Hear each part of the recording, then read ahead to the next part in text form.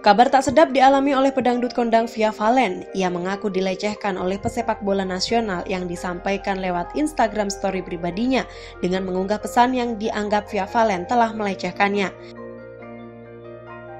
Padahal pelantun lagu sayang tersebut belum pernah bertemu, apalagi mengenal orang tersebut. Dalam pesannya, Pesepak Bola Nasional tersebut tampak marah karena tindakan Via Vallen yang mengunggah pesannya.